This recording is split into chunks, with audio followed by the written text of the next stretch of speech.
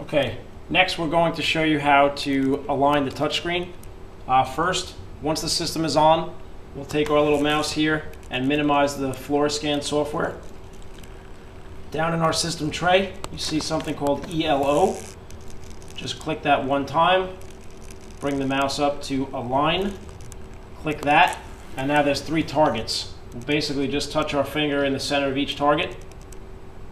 And once we do that, we test to make sure the arrow's following our finger. Press the check mark. That's it. It's that simple. Okay, the last thing we want to do is just roll down here and bring our FluoreScan software back up. Now your touchscreen is aligned.